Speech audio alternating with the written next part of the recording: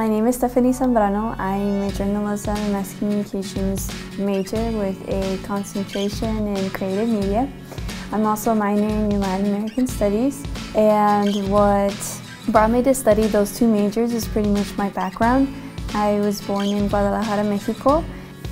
I'm a first-generation Latina, so I'm the first person in my family to graduate from a university in America. I am bilingual and I am able to speak Spanish and English.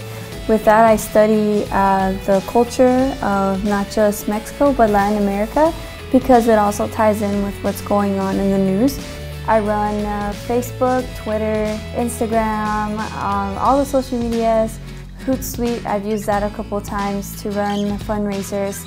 And for me, it's a great way for me to meet others in the community too. I've also been able to join organizations in college such as Mav Radio. It's a college radio station here at University of Nebraska, Omaha. And what we do is we play top 100 music.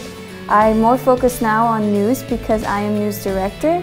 So what I do is I find news, I find anything that has to do with local or national level news, and I will present it on a show that runs from 6 to 8 on Wednesday nights. I'm very creative when it comes to doing projects, creating graphic design work for nonprofits and making it engaging for others in the community. I work for a Spanish radio station in Omaha, and it's a good way for me to engage with the community too.